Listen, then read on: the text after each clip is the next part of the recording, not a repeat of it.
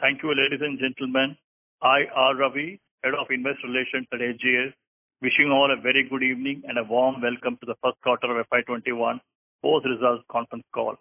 To discuss the first quarter results, I am joined by Mr. Parthiv Sarkar, Executive Director and Chief Executive Officer, and Mr. Srinivasa Palakuriti, the Global CFO. Before we begin the conference call, I would like to mention that some of the statements made during the course of the call may be forward-looking in nature, including those related to the future financial and operating performance, benefits and synergies of the company's strategies, future opportunities, and the growth of market of the company's services and solutions. Further, I would like to mention that some of the statements made in today's conference call may be forward-looking in nature and may involve risk and uncertainties. Now I would like to hand over the call to Parthiv Sarkar to provide his perspective on the performance for this quarter. Over to you, sir. Thank you, Ravi. A very good afternoon to all of you, and thank you for joining the call today. I hope that you and your families are all safe and healthy. I would like to speak about our operational and financial performance, followed by strategic initiatives. After that, I will hand over the call to our CFO, Mr. Srinivasa Palakuriti, to discuss the financial performance in greater detail. We will then open up the conference call for the Q&A session. The last 5 months have been extraordinary for all of us, both as individuals and as businesses. When the pandemic initially spread and the lockdowns were announced, we believed that it would be a very difficult period. AGS did face a few days with challenges in delivery and reduced client volumes back in April. However, we did really well to manage the situation by shifting to the work-from-home model very, very quickly. Today, we are operating almost at 100% capacity and delivering services as business as usual for our clients, both from remote working and office locations where allowed. A significant part of our workforce is currently working from home. Our clients have been very appreciative of our employees' commitment to not just keep the processes operational, but also their value addition to support clients and their customers with the new challenges they are facing. I'm proud of Team AGS's performance and their pride in execution in the last few months. Coming to Q1 FY2021, it has been a very interesting quarter for AGS. Despite the COVID-19 pandemic-led disruption to the global economic activity, AGS had a better than expected start to the current financial year in terms of revenues, profitability, and free cash flow generation. On a like-to-like basis, the revenues were up 8.7% for Q1 FY2021, with EBITDA margins modestly inching up to Q1 over last year's first quarter. In Q1 FY2020, AGS reported revenues of rupees 12,359 million, of which the pass-through revenues accounted for rupees 815 million, and the India domestic CRM business accounted for rupees 724 million. Due to change in contractual terms and disinvestments done, if you deduct the two from Q1 FY2020 reported revenues, the pro forma revenues for Q1 FY2020 works out to be 11,366 million. Hence, on a like-to-like basis, the revenue growth for Q1 FY2021 works out to actually 8.7%. Of this, the currency impact would be about 7.7%, and the organic growth contributed 1%. EBITDA grew to rupees 1,458 million. The EBITDA margins improved 11.8% in Q1 FY21 from 11.6% in Q1 of last year. The EBITDA margins improved despite lower revenue. Net profit for Q1 FY2021 improved by 21.7% over Q1 FY2020 and 9.8% over Q4 FY2020. This financial performance was a result of various factors, including higher volumes than expected, ramp-ups. The Board of Directors at a meeting held on September 2020 approved an interim dividend of rupees 6 per share as compared to the interim dividend of rupees 2.5 per share in Q1 FY2020. This is about 20% higher on an annualized basis. Let me talk about the three key areas driving growth for us. One, our domain focus and portfolio are big advantages for AGS, resulting in minimum impact. As you all know, we are largely focused on healthcare and insurance, and we also have substantial exposure to customer engagement verticals, which include telecom, media, technology, banking, consumer, and retail, both in discretionary and non-discretionary segments. Each of these verticals and the sub-verticals are coping with these structural changes brought about by regulatory policies, technology changes, consumer preferences, and of late macroeconomic factors caused by the pandemic. I want to put on record that AGS has minimal exposure to hotels, tours, travel, related verticals. As a result of that, we were able to bear the storm much better than companies who've got significant exposure to these travel and tourism industries. In Q1 FY 2021, our biggest vertical healthcare performance, led by better than expected volumes in large payer clients, especially in June. The provider business did see some volume drops with some key clients, but saw good growth as well. The consumer engagement sector across key verticals in US, Canada. Mr. Sarkar, your voice is cracking in between, so we are unable to hear you clearly. Okay, is this any better? No, sir, it's still the same. Okay, there's nothing I can do. Sir, can you read out something again? So in Q1 FY 2021, our biggest vertical, healthcare, posted the strong revenue performance. Is this clearer? Yes, sir, this is better. Now you can go ahead. This is better. Okay. Led by better than expected volumes in all large payer clients, especially in June. Provider business did see some volume drops with some clients, but saw good growth as well. The consumer engagement services segment saw growth across key verticals in US, Canada, UK, Jamaica, and Philippines. How is the voice now? Yes, sir, it's clear and audible. Clear now. Okay. Over the last few years, AGS has invested in strengthening our client relationships and enhancing our domain knowledge. We have long tenured partnership with most of our clients. In these times of uncertainty, this client intimacy and our expertise has provided us with competitive advantage in the market. We continue to support clients under our regular SLAs.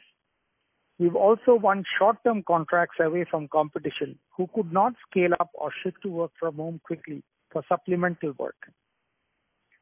The COVID pandemic has given rise to several opportunities for expanded scope of work across newer activities. For example, rising COVID-19 cases has led to the decline in elective procedures at providers and hospitals, resulting in revenue losses and staff furloughs for them. They are now looking for lower cost alternatives, which AGS can provide from its offshore location. We will continue to pursue opportunities to help clients navigate these tough times and to handhold them to structural level that's happening in the marketplace just as we speak. Number two, winning momentum with clients. In FY 2020, we signed up with 59 new clients, including 29 core BPM services, the highest in a year. Positive momentum continues into Q1 2021. We won 9 new clients for BPM services and 5 for HR payroll solutions. This cut across healthcare, consumer electronics, retail, communications, oil and gas, and NGO verticals. We expanded relationship with various customer care and tech opportunity quarter. We also won contract with 11 for our digital services. The sales pipeline for all these segments, customer interaction, back office, and digital services, is looking strong from a business demand perspective. I want to mention here a cautionary message though. The clients are very interested in deploying digital services in a bid to transform their processes. However, they are also simultaneously worrying about the long-term engagements currently, given the uncertainty. Some of the deals that we have signed are smaller contracts. Expect them to ramp up in coming quarters. Scalable and agile organization. We try to build a scalable and agile organization with the right skills to support our vertical and service line growth ambition. We now realigned the organization to an integrated vertical service line structure, including leadership. This is in line with our one experience and collaborative approach strategy, which we have been driving in the past few years. Over the last 5 months, we have re-engineered our workflow processes for a work from home, everything from hiring and training new employees to engaging clients and associates and delivering high-quality services on how to sell and transition remotely has been redesigned for a virtual distributed operating model. And this is crucial for our response to the pandemic as long as it is. The scale of the remote working model that we are driving is quite significant. For example, between April to July of this year, we hired and onboarded 2,000 people globally through virtual channels, mostly for work from home roles. We've also invested in created a work at home center of excellence that focuses on sharing best practices and leverages learnings to deliver an enhanced remote working solution to clients. It includes a work from home leadership university, which has so far trained 2,100 global leaders across operations. We would request the participants to stay connected as the line for Mr. Sarkar has gotten disconnected.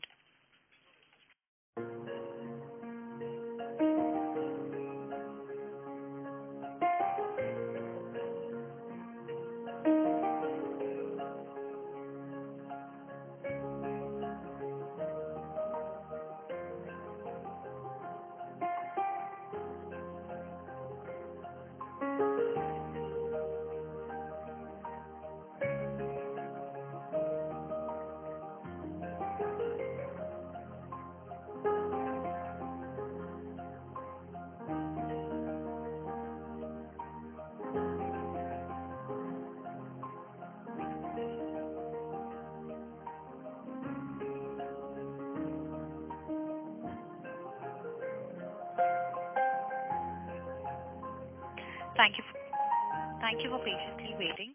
We have the management reconnected, so you can go ahead, please. Sorry for that interruption. We are working from home and networks at home are not necessarily the best as we have in office, unfortunately. What I was saying is we've created a work at home center of excellence that focuses on sharing of best practices and leveraging learnings to deliver an enhanced remote working solution to clients. It includes a work at home leadership university, which has so far trained 2,100 global leaders across operations, learning and development, recruitment, security, compliance, with the majority of our workforce home.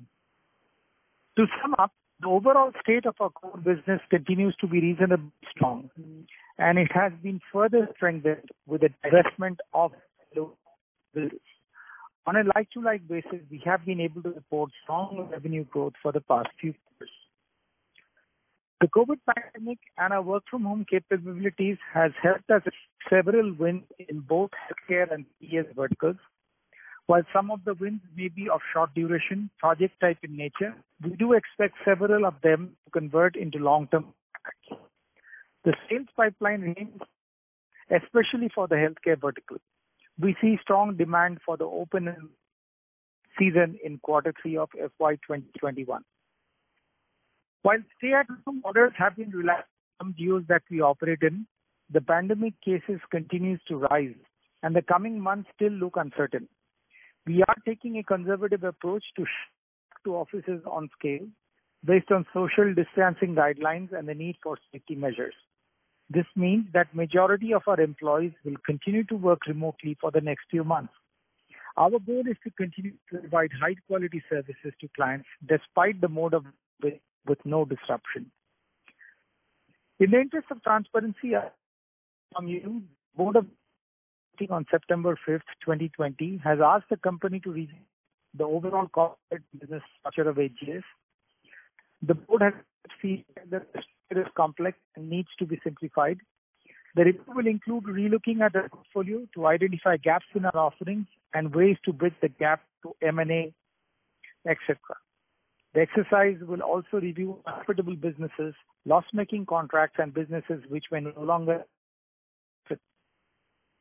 The objective of this review is to improve its performance, and enhance share. On completion of this exercise, the board will evaluate various options, implications, and decide the future course of action. This review may require hiring consultants if required. To sum up, please note that we are keeping a close control on the operating costs as well as on capital and expenditure. Despite the pandemic, our free cash flow to capital in Q1 FY 2021 was 112% as in FY 2020.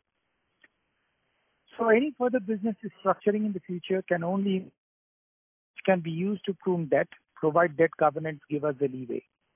It will also create a war chest for future acquisitions if necessary. Just to add, we reported net cash of rupees 63 crores in Q1 FY 20 as against 73 crores of net debt in FY 2020.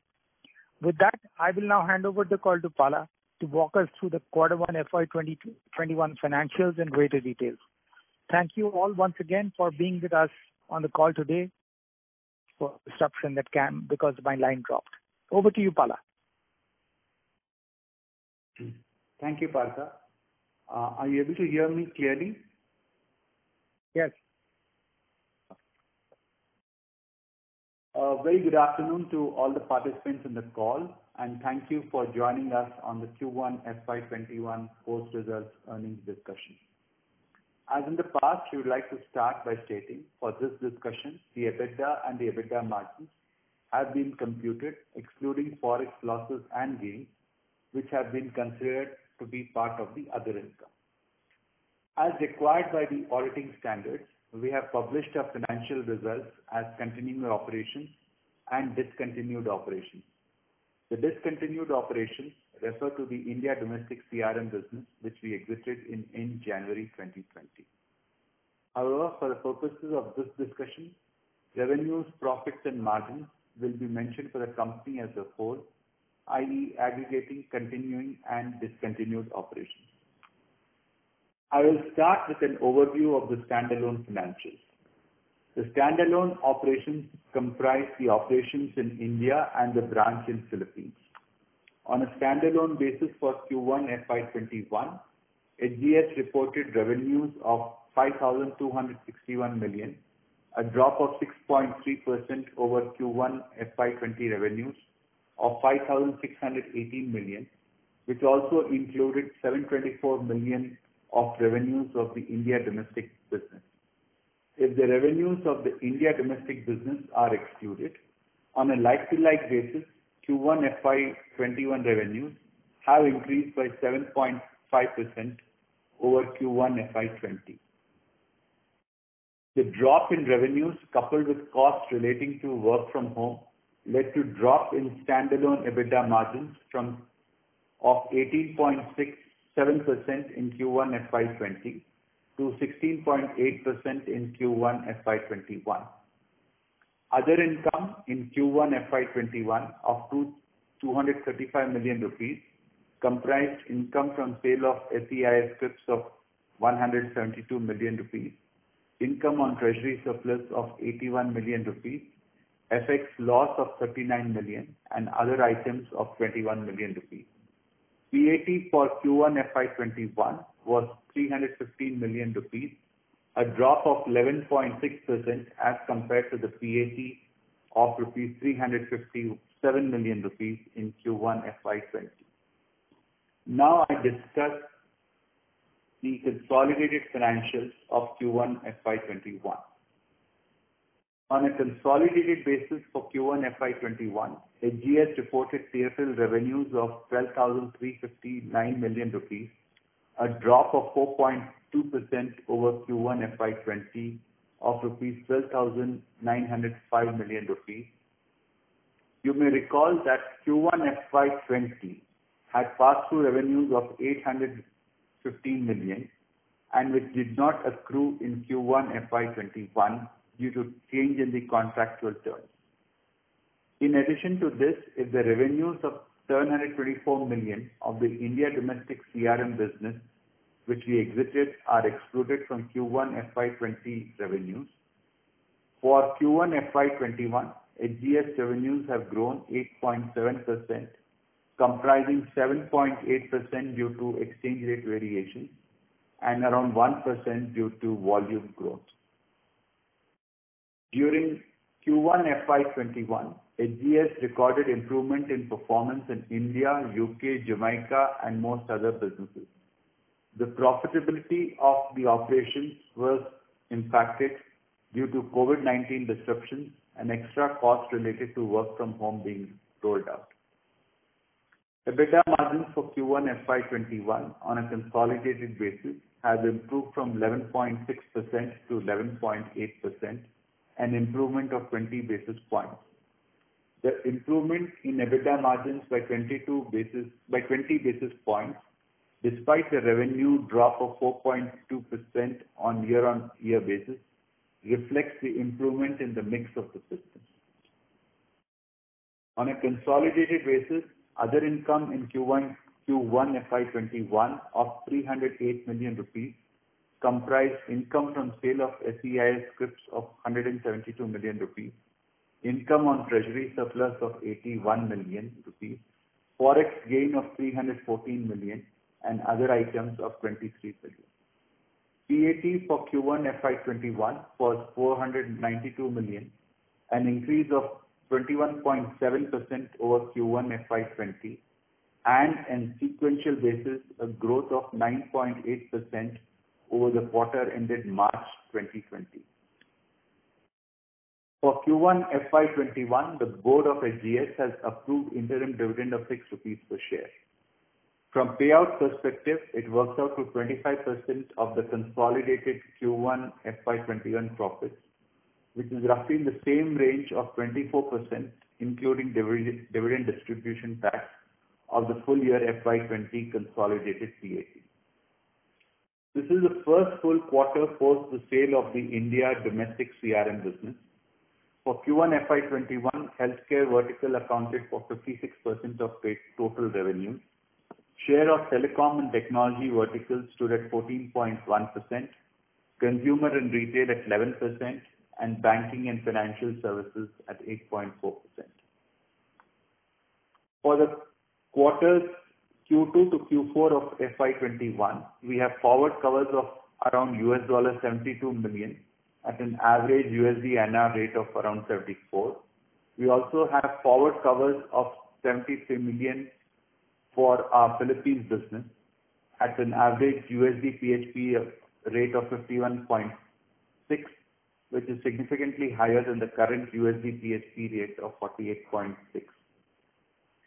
Coming to capital expenditure, during Q1 FY21, HGS incurred capital expenditure of 349 million rupees, which included around 43 million rupees of work from home specific capital expenditure in the form of IT assets, headsets, and other communication related items.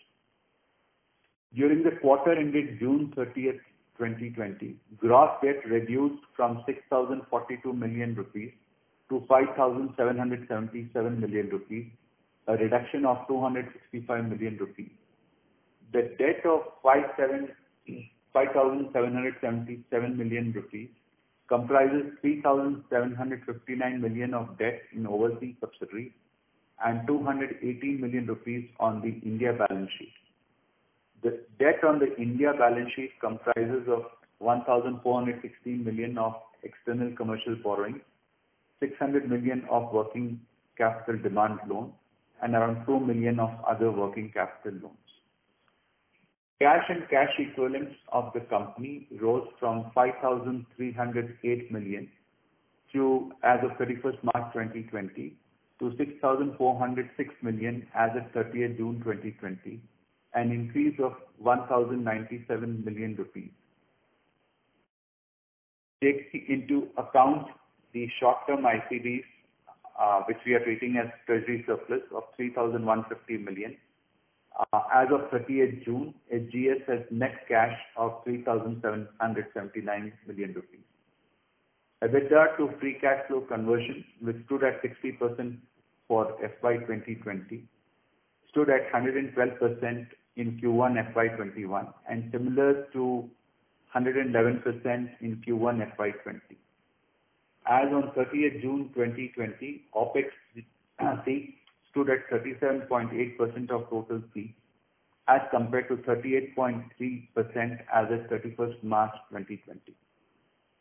Average monthly revenue per employee, which stood at 101,738 rupees for Q1 FY20, has further increased by 8.5% to 110,409 rupees in Q1 FY21.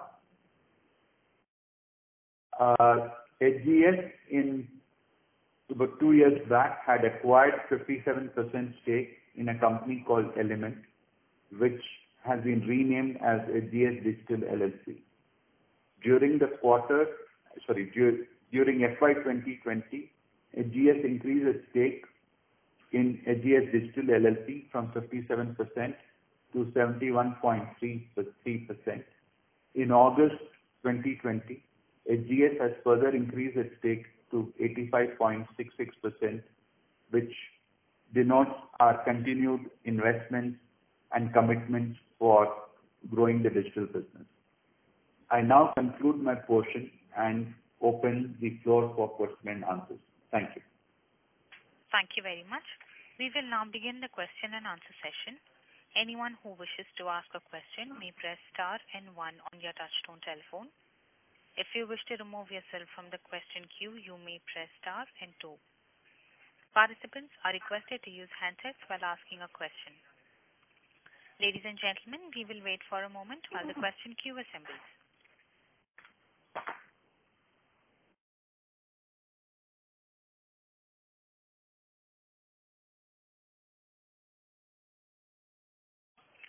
A reminder to the participants, anyone who wishes to ask a question may press star and 1 now.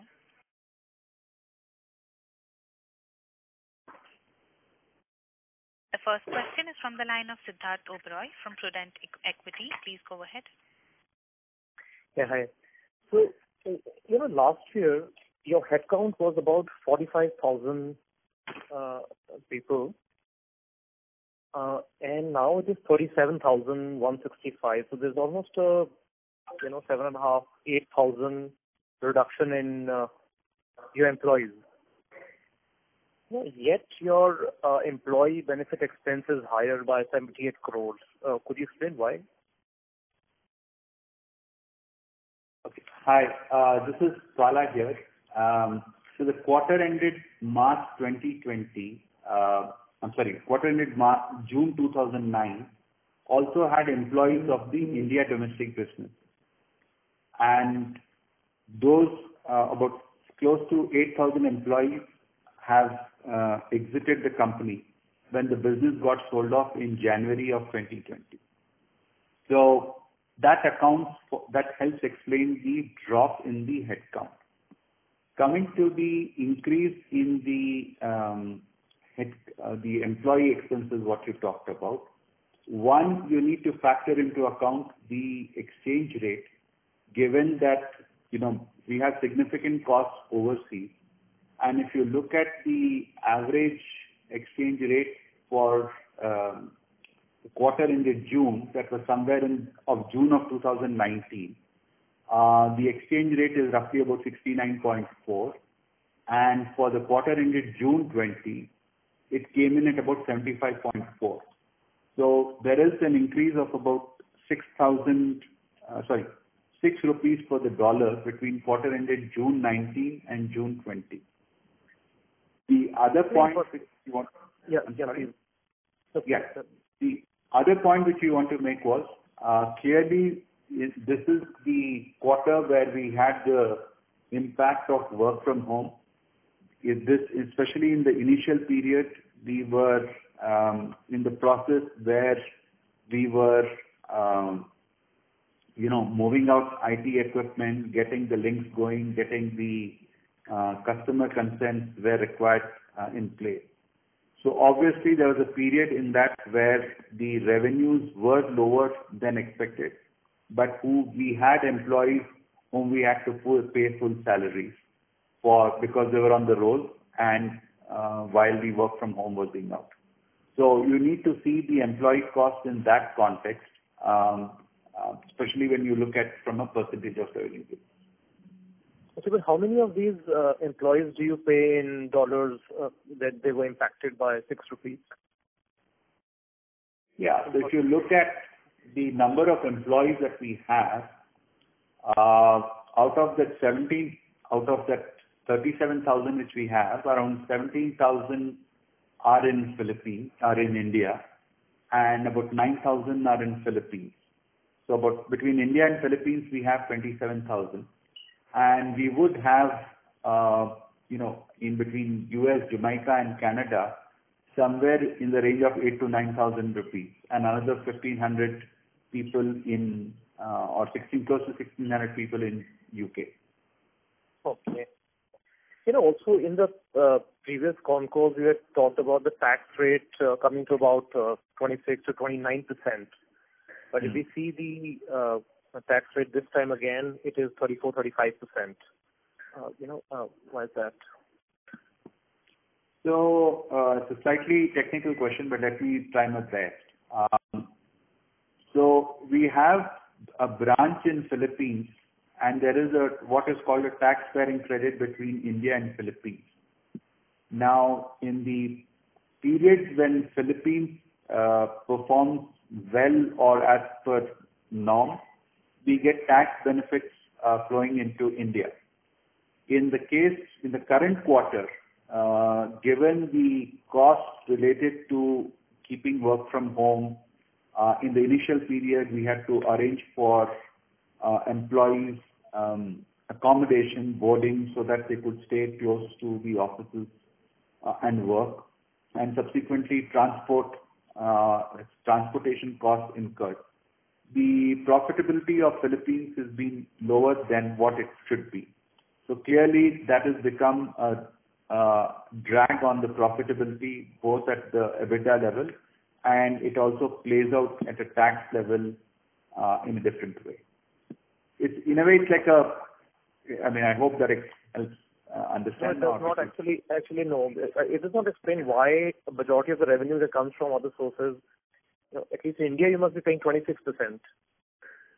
Whatever business you think. We have some. No, it comes close to 30. While we do have some SEZ, most of them have the SEZ holidays have expired. We have completed the mandatory 10-year requirement. Yeah, but then still it would be, if you have moved to the 22% plus surcharge slab, it still comes to 26%, 25, 26%. And if your foreign subsidiaries are also 40, blended would be still lower. No.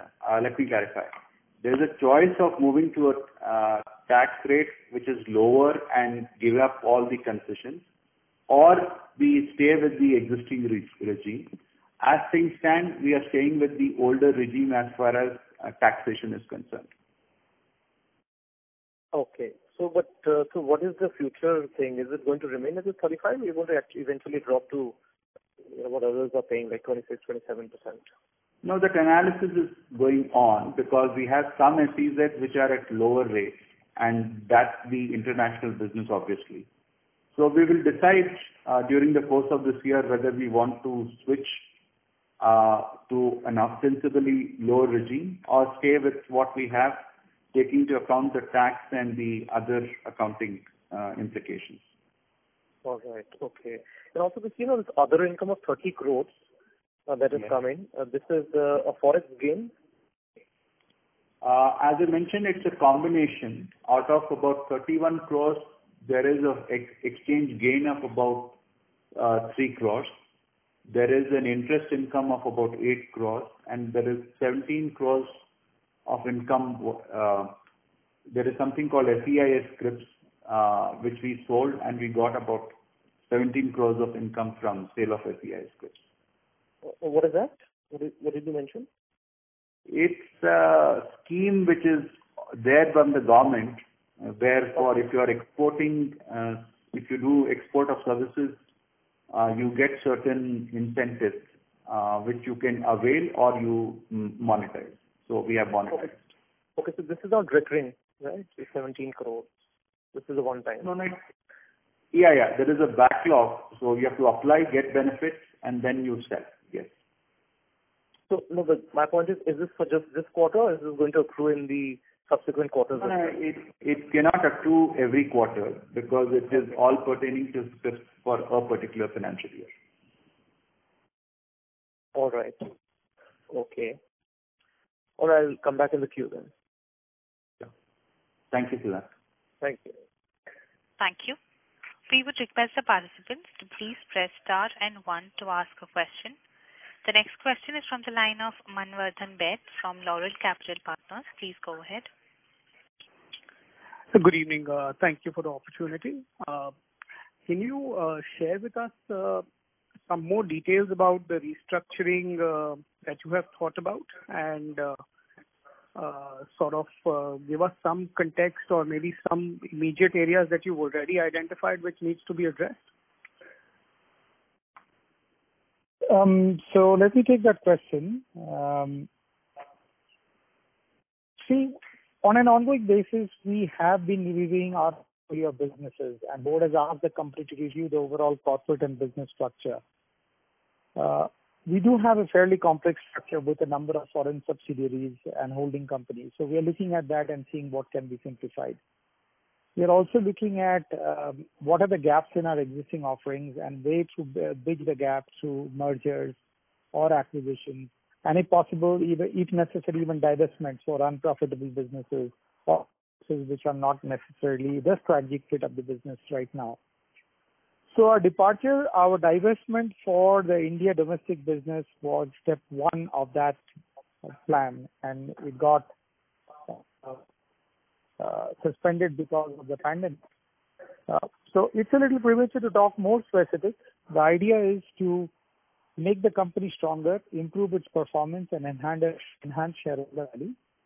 And that's an exercise that's been kicked off now.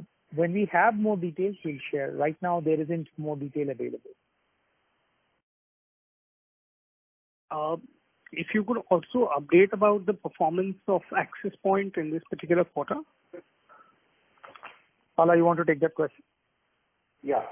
So we continue to work on improving the performance of Axis Point. There will be 2 tracks. One is on the cost reduction, other is in terms of growing revenue. So our efforts there continue. While for the quarter ended June of 2019, Axis Point had a EBITDA loss of about 1.89 million. That came down by about a third. So the loss for the quarter was about 1.25 million.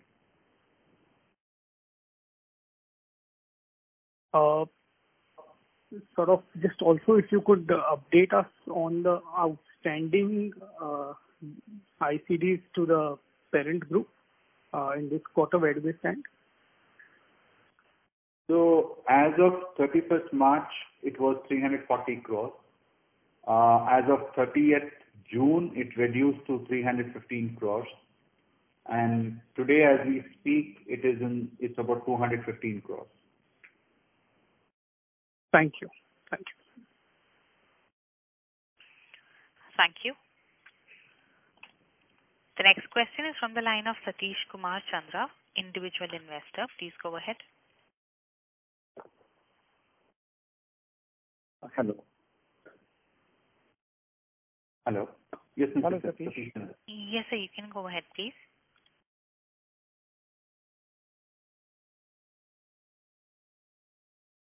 Satish, sir, your line is in talk mode. You can go ahead. You can hear me now? Yes, sir. Yeah. Thank you for this opportunity to ask question. And the excellent performance in the Q1 during this difficult time is commendable. But one question which is lingering in my mind as a common shareholder is why there is a delay in publishing your results? Because companies like TCS or Infosys, who has got thousands of arms, smaller divisions, they are able to consolidate their results much earlier. So what is the problem there the company is facing? So, that's a very good question. And we are looking at how we can improve processes. Remote working is causing a number of, roadblock in consolidating accounts quickly. We took a long time for the last quarter. This quarter we've tried, and quarter two again we'll try to improve. But very good feedback. I agree with you. We are working hard to make sure that we can announce results earlier. Because that's all about the image of the organization. Okay, because that sends out a wrong signal to the customers as well as the yeah. So I think you will go ahead and improve it. Yeah. We'll try. Thanks a lot. That's so good. Thank you, sir. Thank you. A reminder to the participants, anyone who wishes to ask a question may press star and one now. The next question is from the line of Siddharth Oberoi from Prudent Equity. Please go ahead. Yeah, so this is regarding the answer on the previous question. You said what is the pending ICD? Has it increased now? No, I said it was 340 crores as of 31st of March. As of 30th of June, it was 315 crores. And as of date, it is 215 crores. Okay, further reduction of 100 crores. All right. Okay. Also, the EBIT is about 13 point something percent. So although you don't give forward guidance, is it possible in this kind of a business to achieve 16-17% EBIT margin on a probably consistent basis? I mean, as you said, we can't give guidance. So our objective is really to improve from an operational performance. And as Partha mentioned earlier, one of the objectives of this exercise which we talked about is also to see is there a business which is no longer strategic, which is having a financial performance, and see if such a divestiture would make sense to improve the overall profitability of the business. Right. So maybe when you restructure, is my only point is the 16-17% even possible in your kind of a vertical? Some of your competitors are doing that. That is a little bit of a theoretical. The answer is clearly yes, it is possible. We have some businesses, which are low margin but high return so when you look at the business purely from a margin perspective, you will have that kind of a problem as well, because optically it gets consolidated and you don't get to see the fact that it has got a high ROCE. So that's the whole purpose of this portfolio review. Okay. Regarding this cost reduction, are you renegotiating leases because a lot of expenses were in, these cost rentals? Yeah. So wherever possible, we have been able to get concessions in terms of reduction in lease rentals. So that is an ongoing gesture, exercise. But we have not given up any leases, if that's your question. But since everyone is moving to work to home, do you find the reason to hold on to these leases, maybe probably prepay something, penalty or something, and cancel them would be more prudent? I mean, we don't know how long this would last, and it also depends. We've got specific clearances to work from home. If the client wants us to, subject to the other things being allowed, if the client wants us to move back to work from home, that is something we have to look at and not rule out. Okay, but as of now, you won't be able to quantify the savings that can accrue from this? No, it's difficult to say that right now. Not even in percentage? Maybe some figure? No, I don't. If I give you a number, that would be misleading. So it's better that I don't give you a number. All right. Okay, so there's one question regarding revenues. One of your listed competitors has come out with a 10% guidance growth. Are you seeing any such thing where you can confidently say that this year, from the 5,000 crore revenue last year, there can be some kind of a growth, or is it just retention for the year? We don't give guidance, so that's the problem, but we will see growth. I won't be able to quantify it from a number. And that, of course, you have to understand the growth will come. You'll have to actually do some computation to reach at the net growth, because you have to understand last year we had a full year of India domestic business, which has been divested. Right? So those revenues are not going to come. So whatever growth happens will be on top of that. So there will be a dip on account of the divestiture. On top of that will come organic growth. You understand my answer? Yeah, I got the point. Yeah. But so with the divestiture, it was expected that the margins would actually shoot up. But what we are seeing is that the margin profile remains almost the same, while the revenues is also kind of retained, which is good that you've kind of retained the same revenue. But the margin profile is very flat. Well, we expect it to improve. It's just been a quarter which has been completely roiled by our costs of setting up work from home. It's been a significant startup cost for work from home, which you have to understand has been very disruptive for our industry. So you're seeing all the costs for that coming into quarter one. Okay, so we can expect some kind of a reduction there as well. Yeah, I think we should wait for a full year performance to assess the profitability. All right. Okay. So, and this last question I have on this, the loans, the things we're giving to promoters. So 215 is left, which has come down quite a lot. Is there a timeline for getting the whole thing back? Loans are on call. Okay, and I'll give you a little bit of a background. There was a lot of concern raised in the earlier call. So let me give you the background. Quarter 4, we had a rude shock. A significant chunk of our surplus funds were parked with a private sector bank, which was in the eye of a storm. And those funds were frozen. So that was a very bad shock that we received. And that's when this thought about working on ICDs came on. What do you look for when you have surplus cash, which we have today? You look for safety, liquidity, and return. And from all these perspectives, we realized that when it is Hinduja Group backing it up, with the promoters themselves being 67 shareholders of Hinduja of AGS, so far as safety is concerned, we were pretty sure of that. So far as liquidity is concerned, these are short-term deposits, can be called at any point of time. And so far as returns concerned, the returns are much higher than average return that you can get. From these perspectives, these loans were given. However, it's not something that's going to be there for good. We are working on reducing the ICDs on a significant basis, and you will see that reduce as a number going forward. So, in terms of capital allocation, now that this money is coming back and you're generating, so much free cash flow, is there any plan to, prepay some of these 577 crores of gross debt, prepay it or, where reduce the interest cost?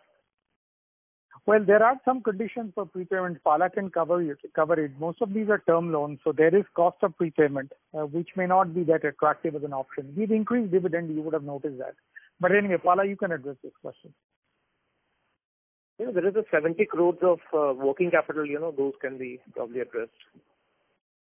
Pala, you can take that question.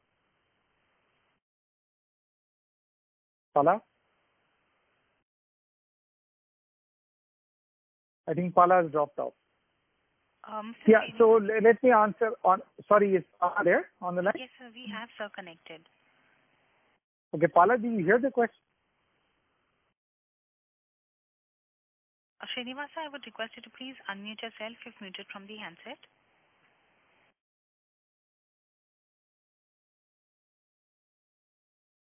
Sir, the line dropped for Srinivasa. We would request you to please stay connected while we join Sir back. Okay. These are phones for Perus are working for.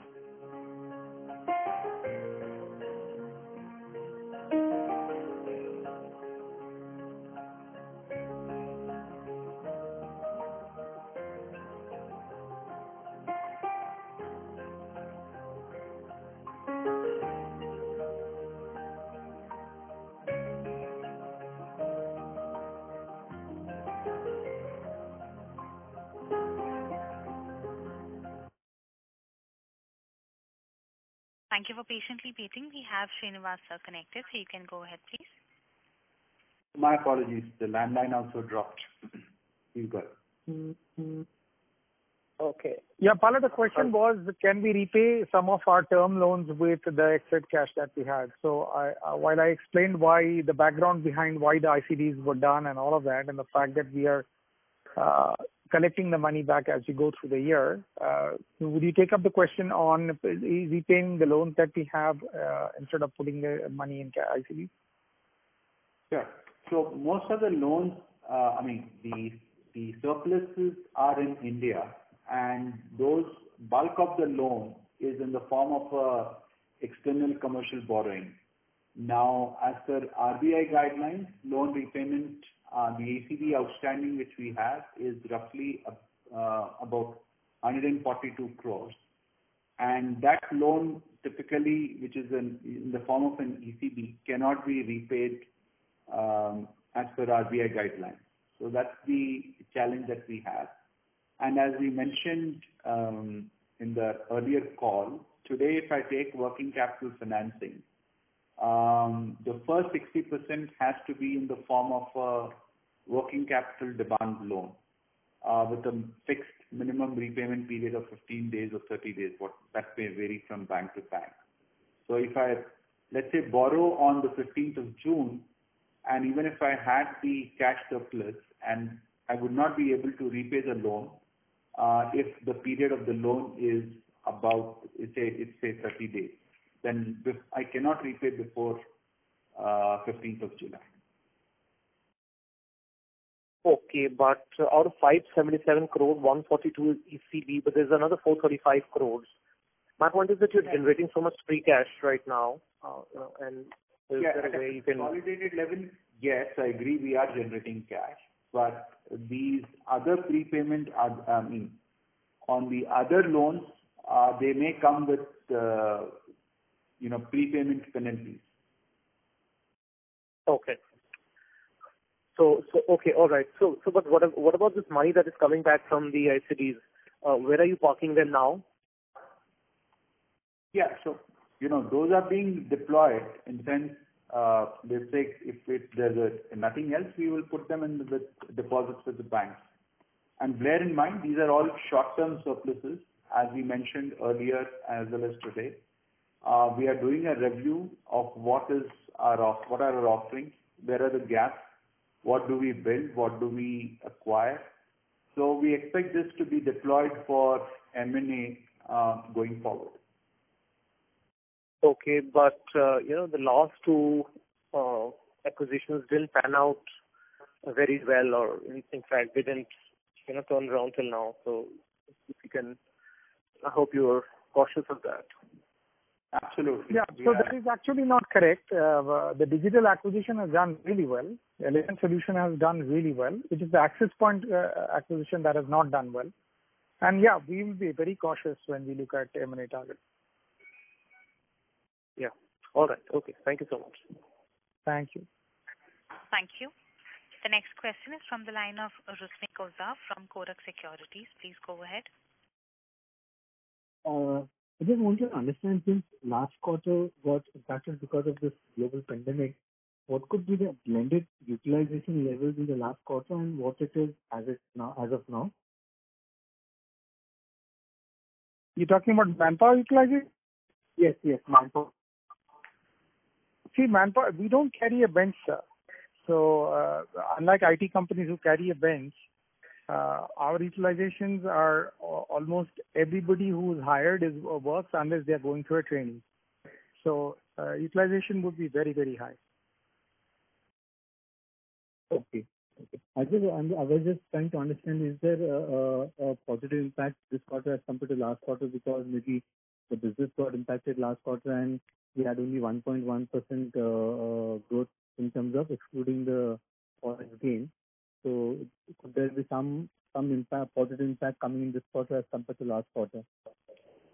Yeah, see, you're very right. What happened was in the first month in April, actually we struggled to make people productive, especially in Philippines. So Philippines, we actually were paying people without being able to get them to go to work, get them productive. So that situation has improved significantly now. Through June and July and August, we've been able to make most of Philippines enabled on work from home basis. So as a result of that, the utilization has actually improved in quarter two because people are not sitting idle. They are able to do work. But both of April and May, mostly in Philippines, we had significantly low utilization because we were not able to deploy people on work from home that effectively as we were able to do in other countries. In India, we were able to do fine. Jamaica, we were able to do fine. US, Canada, UK, all these geographies we were able to do really, really quickly. But Philippines, we had some struggles in April and May. But that's behind us. So from that perspective, utilization in quarter two will be better. Okay. That's it from my side, sir. Best of luck for the future quarters. Thank you. Thank you. Thank you. The next question is from the line of Sri Vallabh Bhaiya, an individual investor. Please go ahead. Hello, sir. Hello. In the opening remark, Ms. Pala had said that, right, last year also you have distributed 25% of the profits, and this quarter also you have distributing about 25% of the profits. So what will be the policy going forward? Because you will be having surplus cash flow coming back from ICD also. Are you going to improve on this 25% disbursement, or is it going to remain like this, or some other policy? It's a good question. Now, there is too many uncertainties right now, sir. In this situation, cash conservation is most important for us. So we will definitely have a hard look at what kind of cash we are generating, and we will try to maintain the dividends that we have paid in quarter one. Whether we can increase or not, it's a little premature right now to say. We have to see how the second half of the year pans out, sir.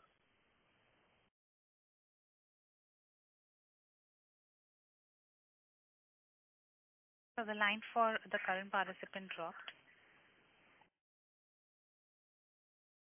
As there are no further questions, I would now like to hand the conference over to Mr. R. Ravi for closing comments.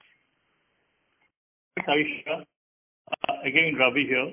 Thank you to all the participants for joining us in the post-results conference call. If there are any further questions or clarifications about the Q1FY21 results, please email me or to Pala, the CFO, and we'll be more than happy to get back to you.